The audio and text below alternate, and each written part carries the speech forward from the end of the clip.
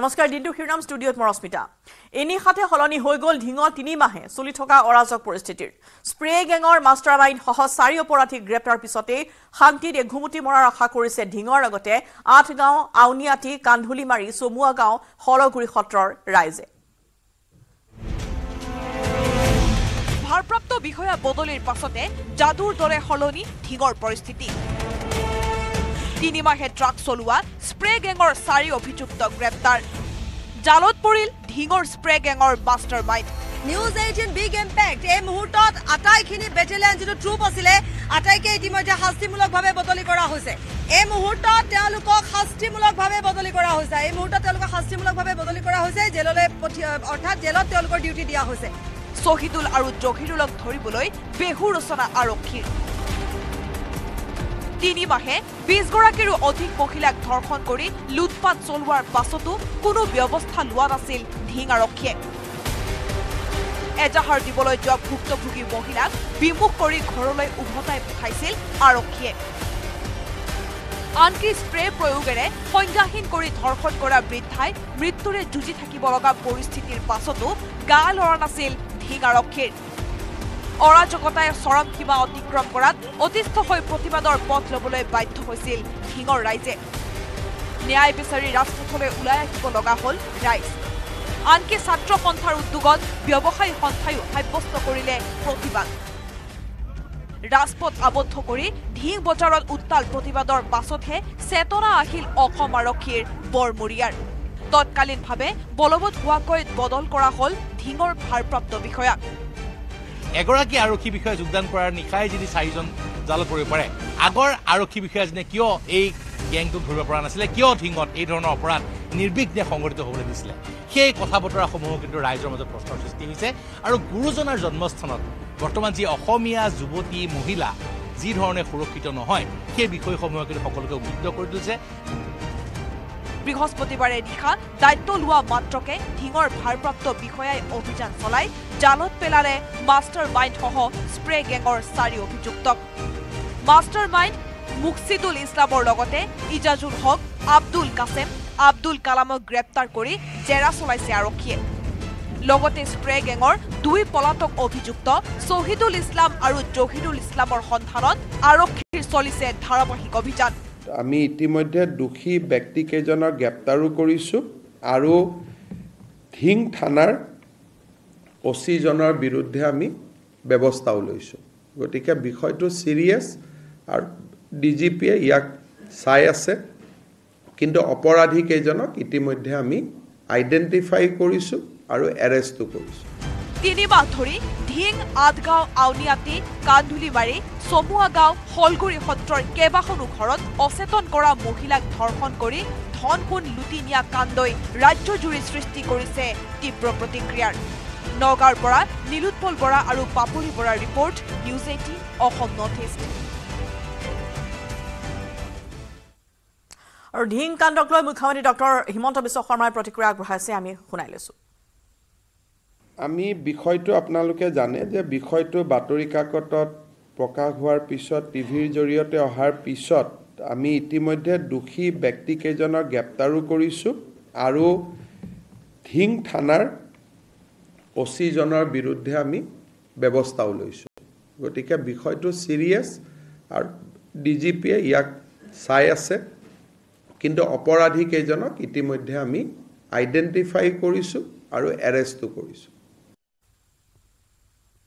পঞ্চম দিনা সন্ধান ওলাল বিশিষ্ট সংগীত পৰিচালক ৰমেন বৰুৱাৰ নিখোজ সংগীতজ্ঞ গৰাকীৰ সন্ধানত গুৱাহাটীৰ পৰা ধুবুৰীলৈ ব্ৰহ্মপুত্ৰত চলিছে এছডিআৰএফ আৰু এনডিআৰএফৰ অভিযান কিন্তু এই পৰ্যন্ত কোনো সুংসূত্ৰ উলিয়াব পৰা নাই বৰুৱাৰ ধাৰাবাহিক অভিযানৰ মাজতে এয়া নিয়তিৰ পৰিহাস বুলি স্বীকাৰ কৰাৰ আহ্বান মুখ্যমন্ত্ৰী হিমন্ত বিশ্ব শৰ্মাৰ পঞ্চমটো দিন হ'ল ৰমেন বৰুৱাৰ নিখোজৰ আৰক্ষীৰ অভিযানতো ওলোৱা নাই নিখোজ ৰমেন বৰুৱাৰ খবৰ এয়া নিয়তিৰ পৰিহাস বুলি স্বীকাৰ কৰাৰ আহ্বান মুখ্যমন্ত্ৰীৰ যদি কোনোবা নদীলৈকে যায় আৰু উভতি নাহে মই ভাবো যে ইয়াত আৰু বহুত বেছি বিষয়টো লৈ পেলাই আগবাঢ়ি যোৱাৰ বহুত বেছি প্ৰশ্ন নাথাকে নিয়তিৰ পৰিহাসক আমি স্বীকাৰ কৰিব লাগে মুখ্যমন্ত্ৰী হিমন্ত বিশ্ব শৰ্মাৰ মতে সোমবাৰে পুৱা প্ৰচণ্ড মানসিক আঘাত পাইছিল ৰমেন বৰুৱাই এই আঘাত সহজে ল'ব নোৱাৰি ব্ৰহ্মপুত্ৰৰ পাৰৰ ফালে ওলাই গৈছিল ৰমেন বৰুৱা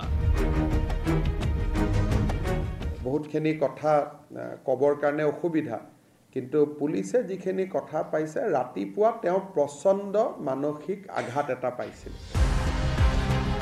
পিছে কি এই প্ৰচণ্ড আঘাত কোনে আৰু কিয় দিলে সুৰৰ যাদুকৰ ৰমেন বৰুৱাক আঘাত মুখ্যমন্ত্ৰী হিমন্ত বিশ্ব শৰ্মাই স্পষ্টকৈ কোৱাৰ সলনি ক'লে কিছুমান কথা কোৱাত অসুবিধা আছে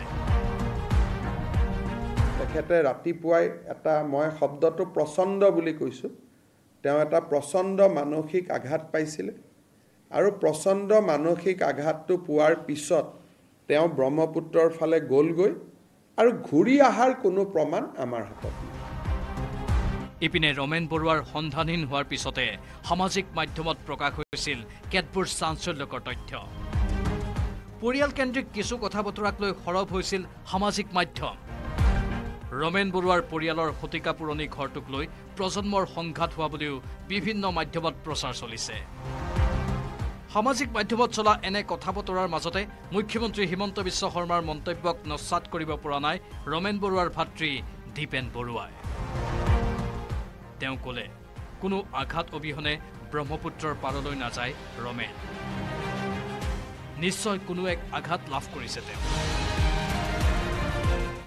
বেমাৰ নাই একো নাই সেই মানুহজন আঘাত নাপালে এনে নৰ্মেল মানুহ এজনটো ওলাই গুচি নাযায় ঘৰৰ পৰা কিবা চাগে পাইছে মই সেইটো ক'ব নোৱাৰে আমি সব ৰুমবিলাক বেলেগ বেলেগ আমাৰ থকা আৰু ছোৱালীৰ লগত থাকে ৰমেন দা নিজৰ ছোৱালীৰ লগত গতিকে সেইটোতো আমি ক'ব নোৱাৰিম অৱশ্যে কি এই আঘাত কোনে দিলে এই আঘাত এই সন্দৰ্ভত ঐক্যতা প্ৰকাশ দীপেন বৰুৱাৰ মানুহ এটা কিবা নিশ্চয় কিবা পাইছে চাগে দেই মই ক'ব নোৱাৰো কাৰণ এনেই নৰ্মেল মানুহ এজনটো ঘৰৰ পৰা ওলাই নাযায় একেটা চৌহদত বাস কৰিলেও দীপেন বৰুৱাই ৰমেন বৰুৱাৰ বাদে ঘৰৰ আন সদস্যৰ সৈতে বিশেষ কথা বতৰা নথকা বুলি স্পষ্ট মন্তব্য কৰে সংবাদ মাধ্যমৰ সন্মুখত এতিয়া প্ৰশ্ন হৈছে মুখ্যমন্ত্ৰী হিমন্ত বিশ্ব শৰ্মা অথবা দীপেন বৰুৱাই কোৱাৰ দৰে যদি সঁচাকৈ ৰমেন বৰুৱাক আঘাত দিছিল সেই আঘাত আৰক্ষীৰ তদন্তই উদ্ঘাটন কৰিবনে ৰমেন বৰুৱাক মানসিক চাপ প্ৰদান কৰাটো চৰম সিদ্ধান্তৰ কাৰক হিচাপে গ্ৰাহ্য কৰি তদন্ত আগবঢ়োৱা হ'বনে নাই সেয়াও স্পষ্ট হোৱা নাই বলেন ভট্টাচাৰ্যৰ report news 18 Assam north east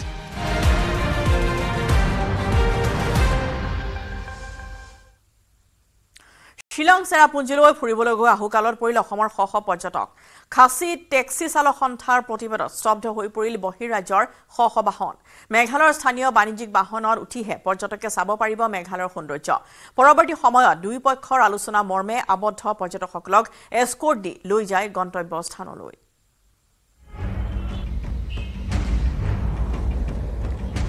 চুবুৰীয়া ৰাজ্য মেঘালয়ত আজিৰে পৰা বিভিন্ন দল সংগঠনে বহিৰাজ্যৰ গাড়ী প্ৰৱেশত বাধা প্ৰদান কৰে চেৰাপুঞ্জী আৰু ডাউকিলৈ যোৱা পথত আবদ্ধ কৰি ৰাখে অসম তথা ভিন্ন ৰাজ্যৰ পৰা যোৱা শ শ গাড়ী সদৌ খাচী মেঘালয় পৰ্যটক টেক্সি সন্থাৰ দাবী মেঘালয়ৰ গাড়ীত উঠিহে যাত্ৰীয়ে ঘূৰিব পাৰিব পৰ্যটনস্থলী কেৱল মেঘালয়ৰ স্থানীয় বাণিজ্যিক বাহনত উঠিহে ভাৰতীয় লোকে চাব পাৰিব মেঘালয়ৰ সৌন্দৰ্য যাৰ বাবে আজি পথত গাড়ীৰ ভিতৰতে দীৰ্ঘ সময় ধৰি আবদ্ধ হৈ পৰে কেইবা শতাধিক পৰ্যটক খাচী টেক্সি সন্থাৰ এই প্ৰতিবাদৰ পাছতে সেই স্থানত উপস্থিত হয় মেঘালয় আৰক্ষী পৰৱৰ্তী সময়ত দুয়ো পক্ষৰ আলোচনা মৰ্মে আবদ্ধ পৰ্যটকসকলক এস্কৰ্ট দি গন্তব্যস্থানলৈ লৈ যায় মেঘালয়ৰ পৰ্যটন ক্ষেত্ৰৰ লগত জড়িত এই বিষয়ত দুয়োখন ৰাজ্যৰ মুৰব্বী আলোচনাত মিলিত হৈ কোনো এক সিদ্ধান্তত উপনীত নহলে এই সমস্যা সদায় উদ্ভৱ হৈ থাকিব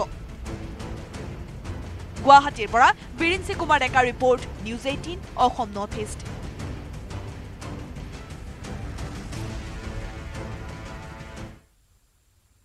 বিশ্ব ঐতিহ্যৰ ক্ষেত্ৰৰ তালিকাত স্থান পালে চৰাইদেউ মৈদামে উত্তৰ পূৰ্বাঞ্চলৰ প্ৰথমটো সাংস্কৃতিক বিশ্ব ঐতিহ্য ক্ষেত্ৰ হিচাপে স্বীকৃতি লাভ চৰাইদেউ মৈদামৰ ইউনেস্কোৰ আনুষ্ঠানিক ঘোষণাৰ পিছতে চৰাইদেউত পাৰ ভঙা উৎসাহ নতুন দিল্লীত অনুষ্ঠিত হৈছে ইউনেস্কোৰ সন্মিলন অসমবাসীৰ বাবে এয়া বৃহৎ প্ৰাপ্তি বুলি ক'লে মুখ্যমন্ত্ৰী ডক্টৰ হিমন্ত বিশ্ব শৰ্মাই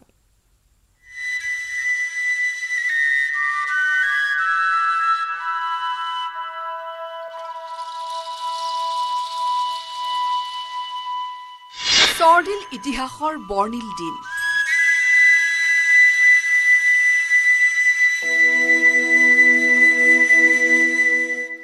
বিশ্ব ঐতিহ্য ক্ষেত্ৰৰ তালিকাত চৰাইদেউ মৈদাম গৌৰৱত উফন্দি উঠিছে অসমবাসীৰ বুকু ICMOS considers that the nominated property is an exceptional example of an Ahom necropolis that represents funerary traditions and associated beliefs in a tangible way. To conclude, ICMOS recommends that moidams, the mound burial system of the Ahom dynasty, India, be inscribed in the World Heritage List on the basis of criteria 3 and 4, and has included a number of further recommendations in the draft decision to support the long-term conservation of the property.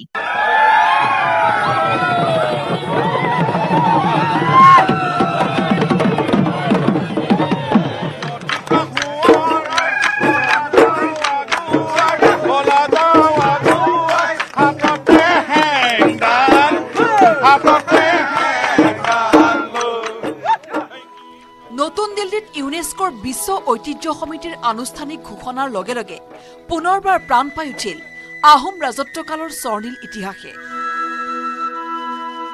Kaziranga আৰু মানস ৰাষ্ট্ৰীয় উদ্যানৰ পাছত অসমৰ তৃতীয়টো বিশ্ব ঐতিহ্য ক্ষেত্ৰৰ বিৰল স্বীকৃতি লাভ কৰিলে চৰাইদেউ মৈদামে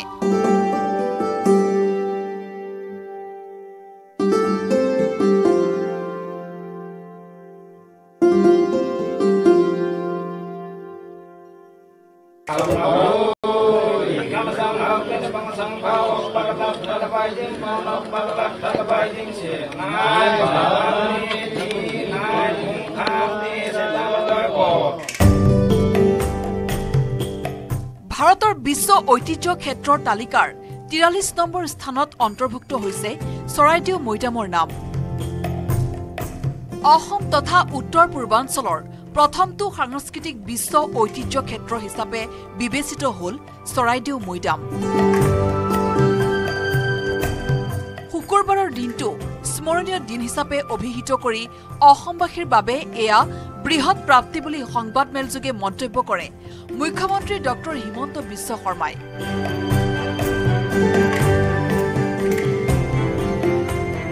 চৰাইদেউ মৈদামক বিশ্ব ঐতিহ্য ক্ষেত্ৰৰ স্বীকৃতিৰ পাছতে মুখ্যমন্ত্ৰীলৈ ফোন কৰি অভিনন্দন জনালে কেন্দ্ৰীয় সাংস্কৃতিক মন্ত্ৰী গজেন্দ্ৰ সিং শেখাৱতে शेखर जी बहुत बहुत अभिनंदन नहीं आप लोगों ने बहुत मतलब जो कर दिया है हम लोग कभी नहीं भूलेगा Assam will be always will be indebted to you and our prime minister সাংস্কৃতিক মন্ত্ৰী গজেন্দ্ৰ সিং শেখাৱত ডাঙৰীয়া সো তেওঁ এতিয়া এটো এটা ভাবিব নোৱাৰা কাম মই এটাই কলো যে সাৰনাথ আৰু চৰাইদেউ দুইটা একেলগে আছিল সাৰনাথ কোট ইউপি মোদী ডাঙৰীয়াই ইমান বিশাল হৃদয় দেখুৱায় কেশৱদাও আছিলে সিদিনাখন মোৰ লগতে আছিলে তো ইমান বিশাল হৃদয় দেখুৱাই অসমক আগবঢ়াই দিলে এইটো ভাবিব নোৱাৰা কথা আমাৰ সকলোৰে ৰাজনৈতিক জীৱনৰ এটা ডাঙৰ প্ৰাপ্তি হৈ ৰব চৰাইদেউ মৈদামলৈ বিশ্ব ঐতিহ্য ক্ষেত্ৰৰ স্বীকৃতিৰ পাছতে সাৰ্থক হ'ল অসম আৰু ভাৰত চৰকাৰৰ বহুদিনীয়া প্ৰচেষ্টা অসম চৰকাৰৰ অনুৰোধত প্ৰধানমন্ত্ৰী নৰেন্দ্ৰ মোদীয়ে বিশ্ব ঐতিহ্য ক্ষেত্ৰৰ বাবে মনোনীত কৰিছিল চৰাইদেউ মৈদামৰ নাম দেশৰ 52টা স্থানৰ ভিতৰত মনোনীত কৰা হৈছিল চৰাইদেউ মৈদামক এই উদ্যোগৰ বাবে প্ৰধানমন্ত্ৰী নৰেন্দ্ৰ মোদী আৰু মুখ্যমন্ত্ৰী হিমন্ত বিশ্ব শৰ্মাক ধন্যবাদ আৰু কৃতজ্ঞতা জ্ঞাপন কৰিছে আহোম জনগোষ্ঠীয় দল সংগঠনে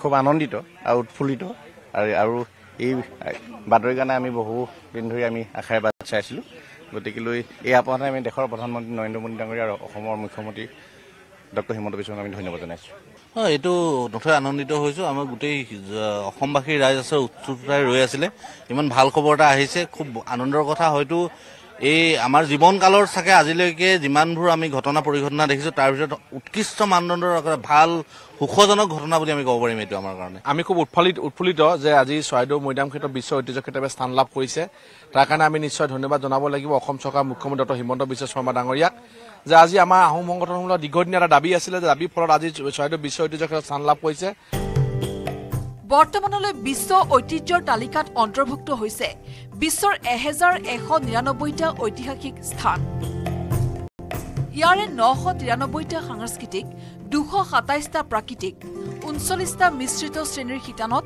অন্তৰ্ভুক্ত হৈছে বিশ্ব ঐতিহ্য ক্ষেত্ৰসমূহৰ ভিতৰত চৰাইদেউ মৈদামক অন্তৰ্ভুক্তিয়ে আহোম সাম্ৰাজ্যৰ স্থাপত্য আৰু ভাস্কৰ্য কলাকে নহয় পুনৰবাৰ মহিয়ান কৰি তুলিলে ইতিহাসক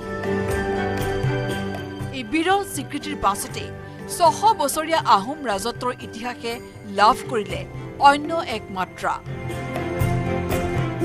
bureau report news 18 Assam north east বিশ্ব ঐতিহ্য ক্ষেত্ৰৰ তালিকাত অসমৰ টাই আহোমসকলৰ গভীৰ আধ্যাত্মিক বিশ্বাস চহকী ঐতিহ্য আৰু স্থাপত্য ভাস্কৰ্যৰ অপূৰ্ব নিদৰ্শন চৰাইদেউ মৈদামলৈ বিশ্ব ঐতিহ্য ক্ষেত্ৰৰ স্বীকৃতি আগবঢ়োৱাৰ পিছতে আহোমসকলৰ মাজত দেখা গ'ল উৎসাহৰ ঢল দীৰ্ঘদিনীয়া দাবী পূৰণৰ পিছতে ঢুলে ডগৰে ওলাই আহিল ৰাইজ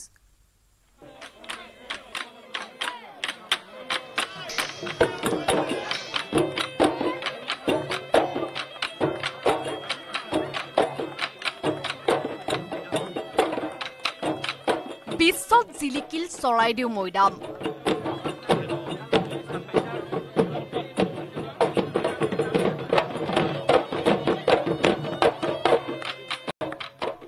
উৎসৱ মুখৰ চৰাইদেউ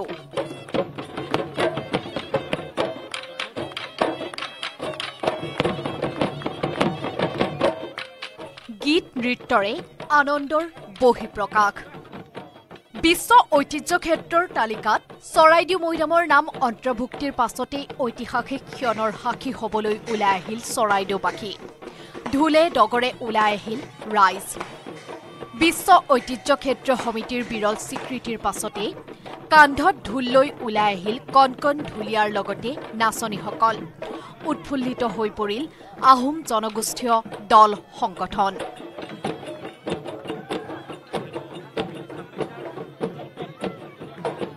মৈদামস্থলীত আনন্দ উদযাপন কৰি প্ৰধানমন্ত্ৰী আৰু মুখ্যমন্ত্ৰীৰ কৃতজ্ঞতা জনালে আহোম জনগোষ্ঠীৰ প্ৰতিনিধিসকলে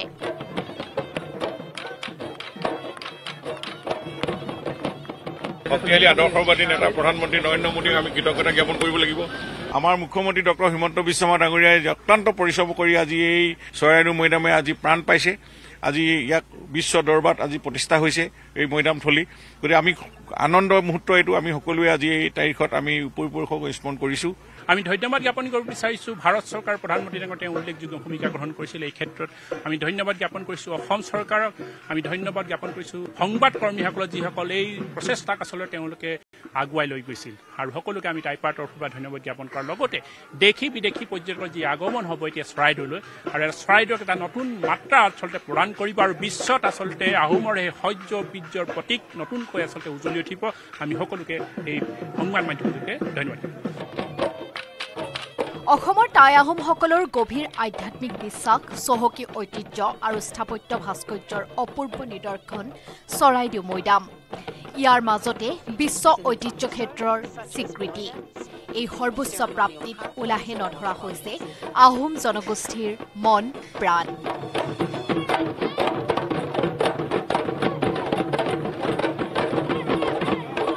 আৰু পবিত্ৰখনত এই সৌভাগ্যখনত আমি সকলোৱে যাতে আমি আজি উপভোগ কৰোঁ বুলি আমি এইখনত উপস্থিত হৈছোঁ এতিয়া নিজৰ জীৱিত অৱস্থাত যিটো বিষয় লৈ যোৱা হয় লৈ যোৱাৰ বিষয়টোৱে যেতিয়া প্ৰাপ্তি পায় তাকো সৰু সুৰা প্ৰাপ্তি নহয় বিশ্বৰ ঐতিহ্য ক্ষেত্ৰ সেইটোক লৈ আচলতে নিজকে আত্মহাৰা হোৱাৰ দিন চৰাইদেউবাসী উৎফুল্লিত হৈ আছে সেই গতিকে আৱতৰটো স্বতঃস্ফূৰ্তভাৱে বিহু গাই আহিছে আজি যে আমি এই স্বীকৃতিটো পালোঁ এইটো আমাৰ ৰিভিউ হ'ব পাৰে গতিকে ৰিভিউ নোহোৱাকৈ অনাগত দিনত যাতে ই বৰ্তি থাকে তাৰ কাৰণে প্ৰতিগৰাকী চৰাইদেউবাসীৰ অধিক দায়িত্ব আছে সেই দায়িত্ব আমি সুচাৰুৰূপে পালন কৰিব লাগিব উল্লেখযোগ্য যে চৰাইদেউ মৈদামক বিশ্ব ঐতিহ্যৰ স্বীকৃতিৰ বাবে দীৰ্ঘদিনে দাবী কৰি আহিছিল আহোম জনগোষ্ঠীয় দল সংগঠনে বিশ্ব ঐতিহ্য ক্ষেত্ৰ সমিতিৰ বিৰল স্বীকৃতিৰ পাছতে পূৰ্ণতা লাভ কৰিলে দল সংগঠনৰ এই দীৰ্ঘদিনীয়া দাবীয়ে চৰাইদেউৰ পৰা হানসেং কোঁৱৰ মৰাণৰ পৰা ঋষেশ্বৰ বৰুৱা নাজিৰাৰ পৰা নবুল Konwar report news 18 Assam north east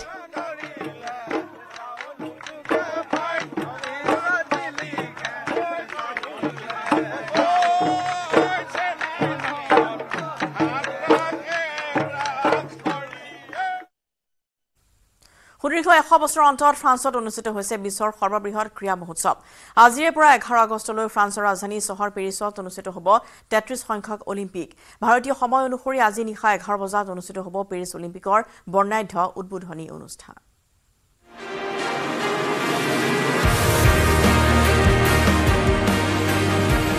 পেৰিছত 33 সংখ্যক অলিম্পিক 100 বছৰৰ অন্তত ফ্ৰান্সত অলিম্পিক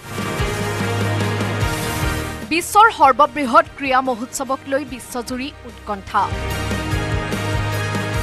পূৰ্বে 1924 চনত ফ্ৰান্সত অনুষ্ঠিত হৈছিল অলিম্পিক আজিৰে পৰা পেৰিছ অলিম্পিক 11 আগষ্ট পৰ্যন্ত ফ্ৰান্সৰ ৰাজধানী চহৰ পেৰিছত হ'ব বিশ্বৰ সৰ্ববৃহৎ ক্ৰীড়া মহোৎসৱ অলিম্পিক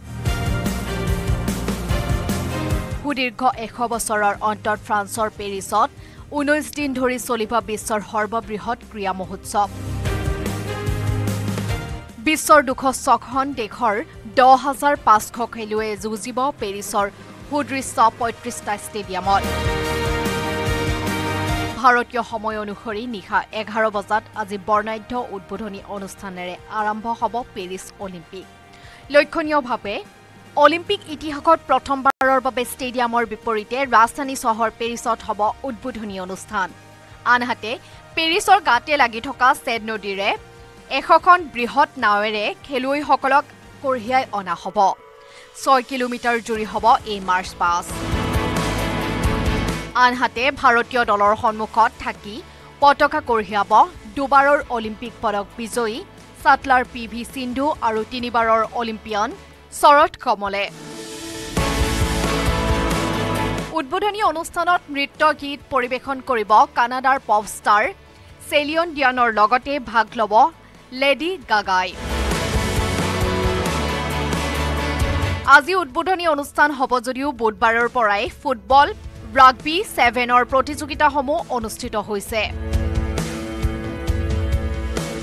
আনহাতে বৃহস্পতিবাৰে আৰ্চাৰী ফুটবলকে ধৰি কেইবাটাও খেলৰ প্ৰতিযোগিতা আৰম্ভ হৈছে আৰ্চাৰীৰে বৃহস্পতিবাৰে অভিযান আৰম্ভ কৰিছে ভাৰতীয় আৰ্চাৰী দলে বাকি খেলসমূহ 19 দিনৰ অলিম্পিকৰ সময়ছোৱাত খেলুৱা হ'ব বিশ্বৰ মুঠ 206খন দেশৰ 10,500 খেলুৱৈয়ে পেৰিছ অলিম্পিকত এইবাৰ ভাগ ল'ব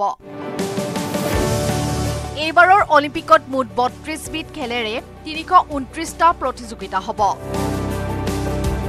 পেৰিছৰ 35খন ষ্টেডিয়াম তথা খেলপথাৰত অলিম্পিকৰ 329টা ইভেণ্ট অনুষ্ঠিত হ'ব অৰ্থাৎ এইবাৰ অলিম্পিকত 329টা সোণৰ পদকৰ বাবে বিশ্বৰ 206খন দেশৰ 10,500 খেলুৱৈ যুঁজিব আনহাতে পেৰিছ অলিম্পিকত সোণ ৰূপ ব্ৰঞ্জকে ধৰি মুঠ 5,084টা পদক থাকিব পেৰিছ অলিম্পিকৰ মাস্কট বা শুভংকৰৰ নাম দিয়া হৈছে দ্য ফ্ৰিজেছ ফৰাচী বিপ্লৱৰ সময়ত বিপ্লৱীসকলে পৰিধান কৰা এবিধ বিশেষ টুপি জনপ্ৰিয় হৈ পৰিছিল সেই টুপিটোৱে পাছলৈ ফ্ৰান্সৰ চিনাকি হৈ পৰে স্বাধীনতা হুচুৱা বিপ্লৱীৰ এই টুপিটোকে জীৱন্ত ৰূপেৰে প্ৰতিকৃতি সজা হৈছে নাম দিয়া হৈছে ফ্ৰিজেছ আনহাতে পেৰিছ অলিম্পিকত এইবাৰ নতুনকৈ ব্ৰেকিং ডান্স প্ৰতিযোগিতা অন্তৰ্ভুক্ত হৈছে news desk report news 18 Assam north east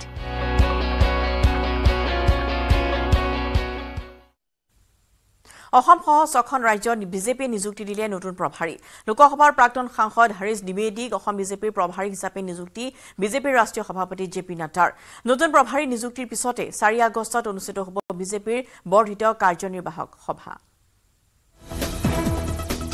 Assam বিজেপিৰ নতুন প্ৰভাৰী লোকসভাৰ প্ৰাক্তন সাংসদ হৰিশ দ্বিবেদীক ৰাজ্যিক বিজেপিৰ প্ৰভাৰী হিচাপে নিযুক্তি দিলে বিজেপিৰ ৰাষ্ট্ৰীয় সভাপতি জগত প্ৰকাশ নাড্ডা। অসম সহ 6খন ৰাজ্যত বিজেপিয়ে নিযুক্তি দিলে নতুন প্ৰভাৰী। ত্ৰিপুৰা বিজেপিৰ নতুন প্ৰভাৰীৰ দায়িত্ব লাভ কৰিছে শিলচৰৰ প্ৰাক্তন সাংসদ ডক্টৰ ৰাজদীপ ৰয়। চণ্ডীগড়, লক্ষাদ্বীপ, ৰাজস্থান আৰু তামিলনাডুতো নিযুক্তি দিয়া হৈছে নতুন প্ৰভাৰী। নতুন প্ৰভাৰী হৰিশ দ্বিবেদীক আদৰিবলৈ সাজু অসম বিজেপি। হৰিশ দ্বিবেদী ডাঙৰীয়াক স্বাগতম জনাইছোঁ। ভাৰতীয় জনতা পাৰ্টিৰ কাৰ্যকৰ্তা হৈ আৰু তেখেতৰ নেতৃত্বত তেখেতৰ মাৰ্গদৰ্শনত ৰাজ্যিক সমিতিয়ে আৰু অধিক সক্ৰিয়তাৰে কাম কৰি আগন্তুক দিনত দলৰ প্ৰচাৰ প্ৰসাৰ লগতে দলৰ সাংগঠনিক ভেটি আৰু অধিক মজবুত কৰিবলৈ সক্ষম হ'ব। ৰাষ্ট্ৰীয় সভাপতিৰ ঘোষণাৰ পাছতে নতুন উদ্যমেৰে 5 সমষ্টিৰ উপ নিৰ্বাচনলৈ কঁকালত টঙালি বান্ধিছে ৰাজ্যিক বিজেপিয়ে। 4 আগষ্টত অনুষ্ঠিত হ'ব বিজেপিৰ বৰ্ধিত কাৰ্যনিৰ্বাহক সভা। এই সভাতে উপ নিৰ্বাচনৰ ৰণকৌশল প্ৰস্তুত কৰিব বিজেপিয়ে। মিত্ৰদল অসম গণ পৰিষদক বঙাইগাঁও আৰু UPPLক চিডলি সমষ্টি এৰি দি আন 3টা সমষ্টিত যুঁজত নামিব বিজেপি। ৰকিবুল হুছেইনৰ দুৰ্গৰূপে খ্যাত চামগুৰিৰ ৰাজনীতিৰ পানী ঘোলা কৰিবলৈ মাৰ বান্ধি সাজু হৈছে বিজেপি। আশা কৰিছোঁ চামগুৰিত আমাৰ ভাল প্ৰতিদ্বন্দ্বিতা হ'ব। বাকী 4খনটো আমাৰ কনফাৰ্ম আছে। চিডলিত UPPL আছে, বঙাইগাঁৱত অসম গণ পৰিষদ আছে, বিহালী আৰু ধলাইত আমাৰ ভাৰতীয় জনতা পাৰ্টিৰ বিজেপি খেলিব। 2খন আমাৰ গঠবন্ধন থাকিব। ইতিমধ্যে 5টা সমষ্টিৰ দায়িত্ব 5জন মন্ত্ৰীক অৰ্পণ কৰিছে বিজেপিয়ে। চামগুৰি সমষ্টিৰ গুৰু দায়িত্ব দিয়া হৈছে মন্ত্ৰী বিমল বৰা। বিহালী সমষ্টিৰ দায়িত্ব অৰ্পণ মন্ত্ৰী পীযুষ হাজৰিকা। ধলাই সমষ্টিৰ দায়িত্বত মন্ত্ৰী জয়ন্ত মল্ল বৰুৱা। বঙাইগাঁও সমষ্টিৰ দায়িত্ব মন্ত্ৰী ৰঞ্জিত কুমাৰ দাসক গতোৱাৰ বিপৰীতে চিডলি সমষ্টিৰ দায়িত্বত থাকিব মন্ত্ৰী অশোক সিংঘাল। আমাৰ 5টাকৈ যি বিধানসভাৰ উপ নিৰ্বাচন হ'বলৈ গৈ আছে, এইখন সভাত আমাৰ সহপ্ৰভাৰী পৱন শৰ্মা ডাঙৰীয়া উপস্থিত আছিলে, সংগঠন মন্ত্ৰী ৰাজু ডাঙৰীয়া আছিলে, মই নিজে আছোঁ আৰু প্ৰতিখন বিধানসভা সমষ্টিৰ পৰা আমি 5জনকৈ কমিটি গঠন কৰি দিছোঁ। তেওঁলোক আছিলে। ইয়াৰ উপৰিও আমি 5জন মন্ত্ৰীক 5টা বিধানসভা সমষ্টিৰ কাৰণে দায়িত্ব অৰ্পণ কৰা হৈছে। ঠিক তেনেদৰে আমি পীযুষ হাজৰিকা ডাঙৰীয়াক দিছোঁ বিহালী সমষ্টিত, ৰঞ্জিত দাস ডাঙৰীয়াক দিছোঁ আমি বঙাইগাঁও সমষ্টিত, অশোক সিংঘল ডাঙৰীয়াক দিয়া হৈছে চাপাগুৰি সমষ্টিত, চিডলি সমষ্টিত, ঠিক আছে চামগুৰি সমষ্টিত দিয়া হৈছে বিমল বৰা ডাঙৰীয়াক। Hirakjyoti মালাকাৰৰ report, news 18 Assam north east. এইটো মাইথান ষ্টিল নহয়। ওচৰ চুবুৰীয়াসকলে লগাইছে। ষ্ট্ৰং মানে মাইথান ষ্টিল।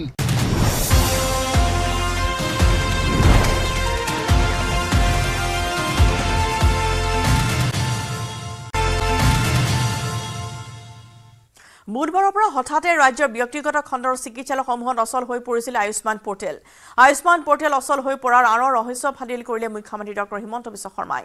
এতিয়াৰে পৰা সীমিত সংখ্যক ৰোগৰ বাদে ব্যক্তিগত হাস্পতালত সকলো ৰোগতে প্ৰযোজ্য নহ'ব আয়ুষ্মান কাৰ্ড।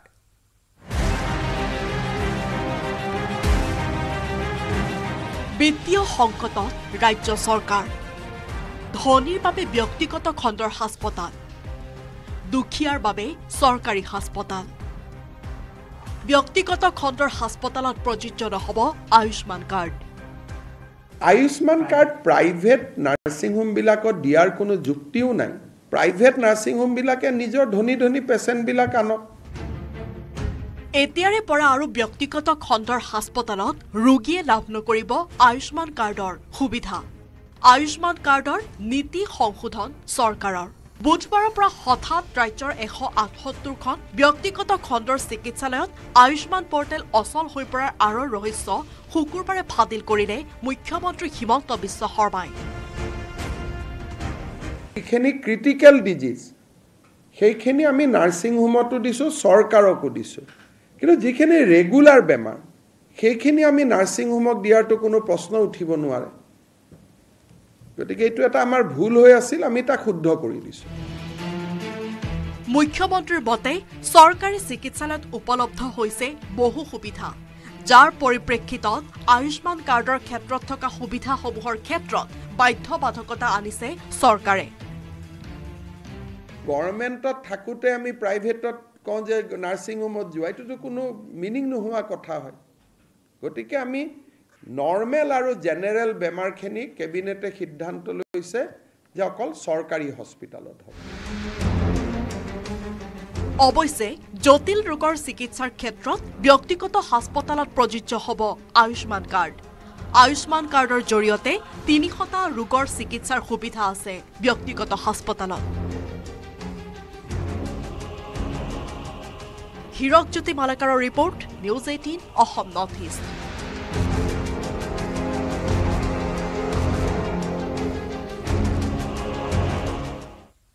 বঙাইগাঁৱত ডকাইতৰ দলে ঘৰৰ মালিকক হত্যা কৰি লুটিলে সোণৰূপসহ নগদ 1 লাখ। প্ৰথমে হত্যা মালিকক, তাৰপিছত গৃহিণীক ধমক দি চলালে লুটপাট। ঘটনাস্থলীত উপস্থিত বঙাইগাঁও আৰক্ষী অধীক্ষকৰ লগতে আৰক্ষীৰ এটা বৃহৎ দল আৰু অব্যাহত ৰাখিছে তদন্ত। বঙাইগাঁৱৰ অভয়পুৰীত চাঞ্চল্যকৰ ঘটনা। ডকাইতৰ দলে হত্যা কৰিলে গৃহস্থ, লুটিলে সোণৰূপসহ নগদ 1 লাখ। বঙাইগাঁৱত সংঘটিত হ'ল এক শিহৰণকাৰী ঘটনা।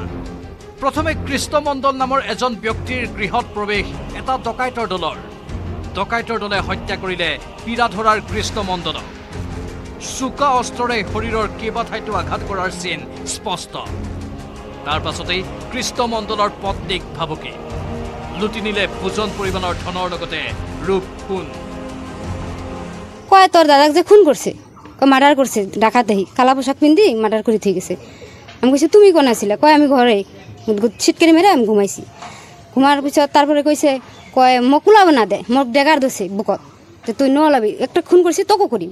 কয় কি শুনা জানা গয়না কাটি আছে, পয়সা পাতি আছে, ওলা, তেনেহলে তোক খুন করিম। তারপরে তুই ওলাই দিছে, ডেগার ধরি আছে আর দুজনে ধরি আছে আর ওলাই বাইকর কিবা কিবা আছে, ওলা।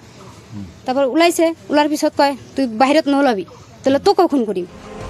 ইতিমধ্যে ঘটনাস্থলীত উপস্থিত জিলা আৰক্ষী অধীক্ষকৰ লগতে আৰক্ষীৰ এটা বৃহৎ দল। ঘটনাৰ তদন্ত অব্যাহত ৰাখিছে আৰক্ষীয়ে। বঙাইগাঁৱৰ পৰা অপনন্দ শৰ্মাৰ report, news 18 Assam north east. 2024 বৰ্ষৰ দ্ৰুত অৰ্থনীতিৰ তালিকাৰ 5 ৰাজ্যৰ ভিতৰত আছে অসমৰ স্থান, আৰু অসমৰ স্থান হৈছে শীৰ্ষত। দুটা বছৰত অসমৰ GDP বৃদ্ধি হোৱাৰ তথ্য প্ৰকাশ কৰিছে মুখ্যমন্ত্ৰী হিমন্ত বিশ্ব শৰ্মাই। 2021ৰ তুলনাত এইবাৰৰ বিত্তীয় বৰ্ষত অসম চৰকাৰে নিবনুৱা সমস্যা হ্ৰাস কৰিবলৈ সক্ষম হৈছে বুলিও দাবী কৰিলে মুখ্যমন্ত্ৰীয়ে। দ্ৰুতগতিত আগবাঢ়িছে অসমৰ অৰ্থনীতি। 2024 বৰ্ষৰ দ্ৰুত অৰ্থনীতিৰ তালিকাৰ 5 ৰাজ্যৰ ভিতৰত শীৰ্ষত অসম। দুটা বছৰত অসমৰ GDP 13.9% বৃদ্ধি, 12% মূলধনী আয় বৃদ্ধি, এই দাবী মুখ্যমন্ত্ৰী হিমন্ত বিশ্ব শৰ্মাৰ। অসমৰ GSDP গ্ৰোথ যোৱা বছৰ 13.9% ইনক্ৰিজ হৈছে আৰু 12.84% কেপিটেল গ্ৰোথ হৈছে, অৰ্থাৎ মূলধনী বিকাশ হৈছে। এই দুইটা ডেটা যেতিয়া আমি ভাৰতবৰ্ষৰ আন ৰাজ্যৰ তুলনাত চাওঁ, Assam became top 5 fastest growing state. সদনত বিত্তমন্ত্ৰী নিৰ্মলা সীতাৰামনে বাজেটৰ পূৰ্বে দাখিল কৰা অৰ্থনীতি সমীক্ষাৰ GSDPত ভাৰতৰ 5খন ৰাজ্যৰ ভিতৰত স্থান লাভ কৰিছে অসমে। মহাৰাষ্ট্ৰ, তামিলনাডু আৰু গুজৰাটৰ নিচিনাকৈ GDP দ্ৰুত অৰ্থনীতিৰ তালিকাত স্থান লাভ কৰিছে অসমে। মুখ্যমন্ত্ৰীয়ে শুকুৰবাৰে প্ৰকাশ কৰা তথ্য অনুসৰি 2023-24 বৰ্ষত অসমৰ GDP বৃদ্ধি হৈছে 13.9%। 2021-22 বৰ্ষৰ সমীক্ষাত অসমৰ বেংকত জমা হৈ আছিল 1,73,000 কোটি টকা। 2023-24 বৰ্ষত বেংকত জমা ধন 2,24,000 কোটি টকা।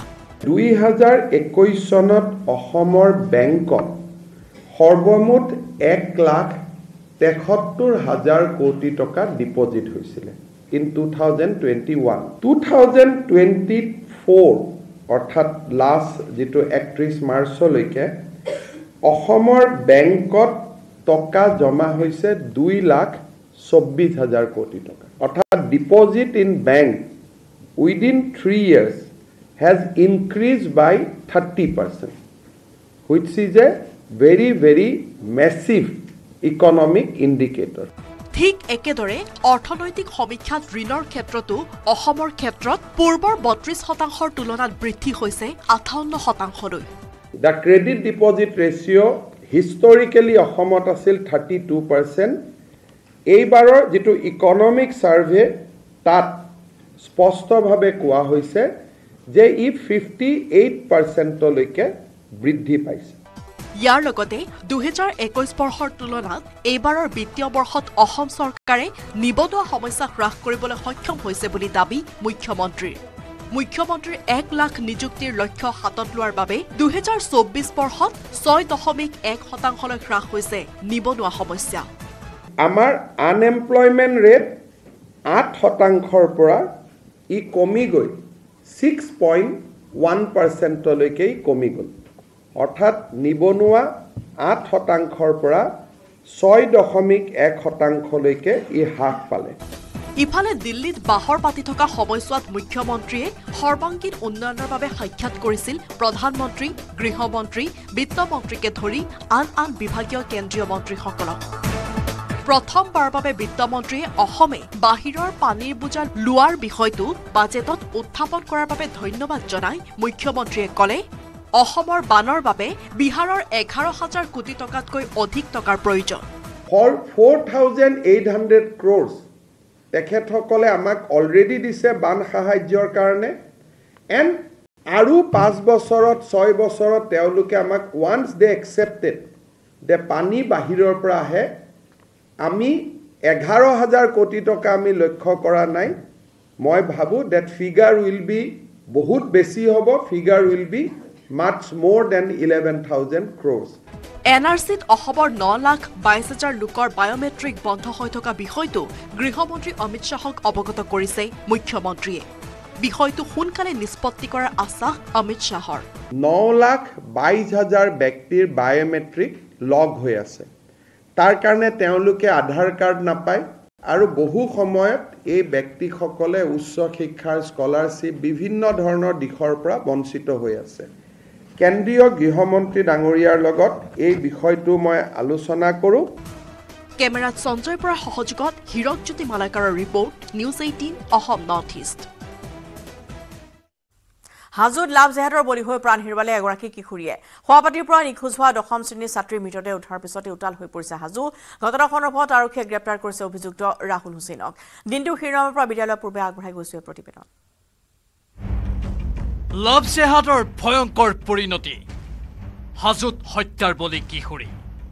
ঘাতক ৰাহুল হুছেইনক গ্ৰেপ্তাৰ। বুধবাৰে নিশা সভাপাতিৰ পৰা নিৰুদ্দেশ হোৱা 10ম শ্ৰেণীৰ ছাত্ৰীৰ মৃতদেহ উদ্ধাৰৰ পাছতে হাহাকাৰ লাগিল হাজোত। বাগতা ভল্যাবৰীৰ সংযোগী পথৰ এটা কালভাৰ্টৰ তলত মৃতদেহ উদ্ধাৰ কৰি আৰক্ষীয়ে জব্দ কৰিলে ছাত্ৰীৰ মোবাইল। সেই মোবাইলৰ কল ৰেকৰ্ডৰ আধাৰতে হত্যাকাণ্ডত ৰাহুল হুছেইনৰ হাত থকাৰ সন্দেহ আৰক্ষীৰ। ইতিমধ্যে চাংচাৰীৰ পৰা আৰক্ষীয়ে গ্ৰেপ্তাৰ কৰিছে বৰম্বৈ মখনিয়াৰ ৰাহুল হুছেইনক। অতদিনে নাম শুনি থকা ৰাহুলক চাবলৈ হাজো থানাৰ সন্মুখত গোট খালে বহু লোক। আনফালে গ্ৰেপ্তাৰৰ পাছতো ৰাহুল হুছেইনে স্বীকাৰ কৰা নাই অপৰাধ। হত্যা কৰা বুলি স্বীকাৰ কৰা নাই, যে 12টাৰ পৰা অনলাইনত তাইৰ লগত আছে সেইটো স্বীকাৰ কৰিছে। তেওঁ যদি 12টা বজাৰ পৰা অনলাইনত থাকবাই পাৰে তেওঁৰ লগত, তেওঁ নামাৰাৰ উদ্দেশ্যটো কি থাকবা পাৰে, আমি তেওঁকে সন্দেহ কৰিছো। আনফালে হাত, পিঠি আৰু বুকুত আঘাতৰ চিন থকা কিশোৰীগৰাকীক হত্যা কৰি পানীৰ জুৱলিত পেলাই দিয়া বুলি নিশ্চিত হৈছে স্থানীয় লোক। আমি ন্যায় বিচাৰিছো, তাক ফাঁচি দিব লাগে, দুখী শাস্তি দি ফাঁচি দিব লাগে আৰু যাতে জেলত থোৱাটো আমি নিবিচাৰো, জেলত থোৱাটো আমি নিবিচাৰো। 15 বছৰ পিছত হলেও টকা লৈ ওলাই যাব, আমি সেইটো নিবিচাৰো। ফাঁচি দিয়ক, ছোৱালীটো যেনেকে আমাৰ নহয় তেওঁকো যাতে নহয়, আমি সেইটোৱে বিচাৰিছো ৰাইজে। 10ম শ্ৰেণীত পঢ়ি থকা ফুলকুমলীয়া কিশোৰীক নিশা অপহৰণ কৰি হত্যা কৰা ঘাতকক ফাঁচী কাঠত ওলমোৱাৰ দাবী স্থানীয় লোকৰ। হাজোৰ পৰা ধীৰাজ দাসৰ report, news 18 Assam north east. এইটো মাইথান ষ্টিল নহয়, ওচৰ চুবুৰীয়াসকলে লগাইছে। ষ্ট্ৰং মানে মাইথান ষ্টিল।